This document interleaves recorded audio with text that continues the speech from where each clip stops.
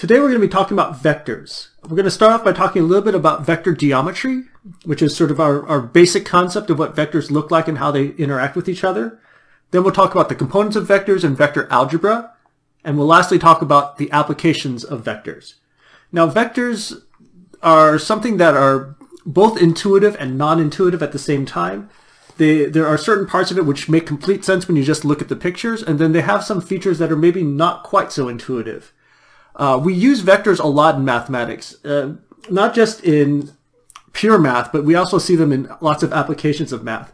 So for example, in physics, almost everything you talk about, velocity, position, acceleration, those things can be written in terms of vectors and discussed in terms of vectors. We also use vectors a lot in biology and environmental science applications, especially things like predator-prey models, where we'll use vectors to represent the population of two different animal types. And so there's a lot to do with vectors here that on the surface, we're not going to be able to see them in this class because there's just not enough time and it's not part of where we're going. But having that basic language in the background is very useful to have so that when you run into those applications, you're already in a position where you can get started with them and understanding what's going on in those other applications. Okay, so what is a vector? Vectors are objects that have length and direction. And when we draw them, we usually draw them as arrows so that we can indicate both the starting position and the ending position. Even though we talk about the starting position and ending position, we don't actually care about them per se. We actually care about the motion from here to here, which means that if I draw another arrow next to it like this, pretend these two things were exactly the same, we would say that these are the same vector because they represent the same direction and the same length. And so we can also think of this as motion. If we start from here and move by this vector to get over here, that movement is the same as this movement. So vectors, remember, vectors have length and direction.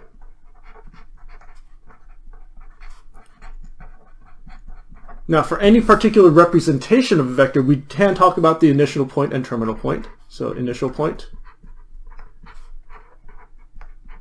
and terminal point.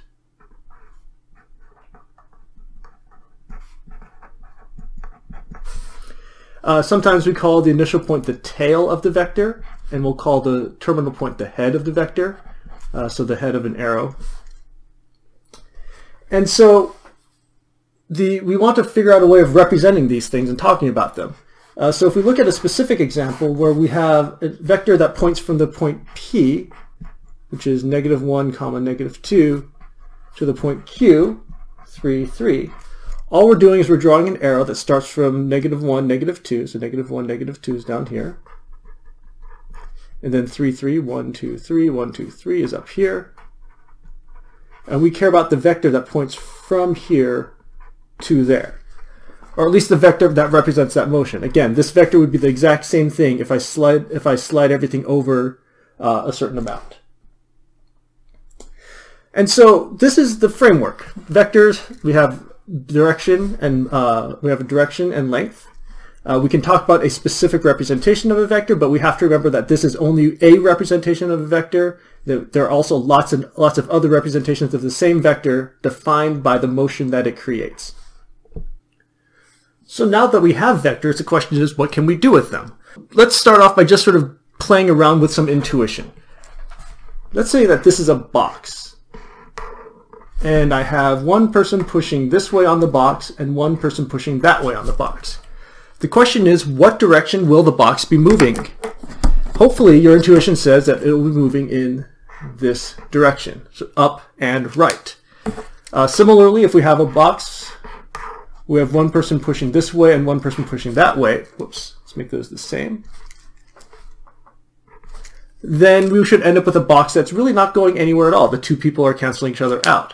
If I have a situation where I have a small push going this way, but then a much larger push going that way, you'd expect the net direction of the box to be going this way.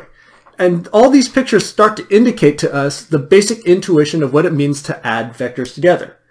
Now, ultimately, these pictures are just intuition, so we have to come to a more mathematical perspective. And so the basic geometry of adding vectors goes by the idea of head to tail. What does that mean? So let's say I have a vector v, and I'm going to add it to a vector u. What is the result going to be? The result is going to be, we'll start with the vector v, and then we'll put the head of v to the tail of u. So here's v, u goes like this, and the resultant vector, the vector that is the sum of these two things, start from the tail of the first and go to the head of the last. So that is u plus v, and that's often called the resultant vector.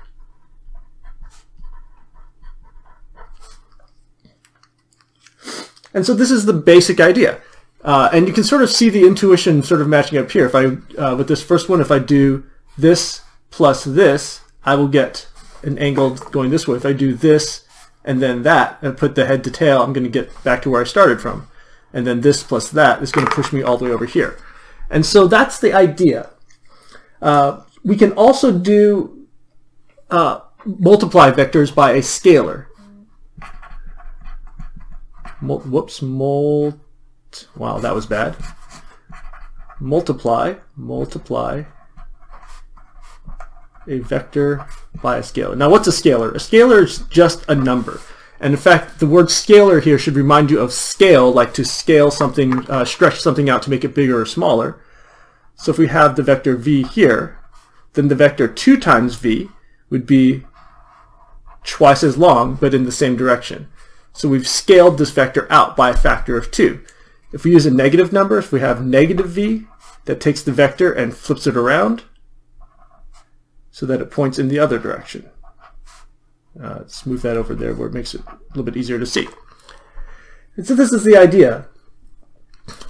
So what I want you to do is take a moment and try to do these sums with these two vectors right here. I'll redraw them down here.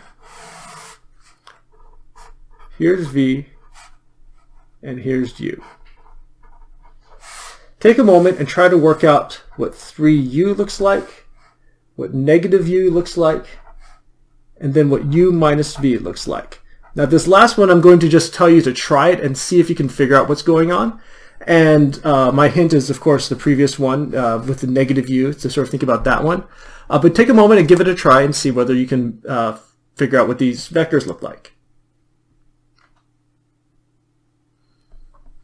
Okay, so for 3u, if that's u, then we want the vector in the same direction. I'm going to draw u again down here.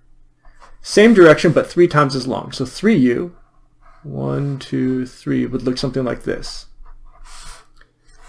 Negative u, same arrow, but in the opposite direction. So negative u, like that. And then u minus v. This is the one that is the most interesting to think about. The way we want to think about u minus v is that it's equal to u plus negative v. Subtraction is addition of the opposite. You've seen this before with integers and real numbers, and so the same thing applies here. So our vector u looks like this. The vector v is this thing, but turned around, so it's going to go like this. So that's negative v. And so if we take these two things together, and u plus negative v, u, so put the tail of negative v to the head of u, and then I need to change colors again. The resultant vector is going to be this, u minus v. Starts from the tail of the first and ends with the head of the last. And so this is the basic geometry of vectors.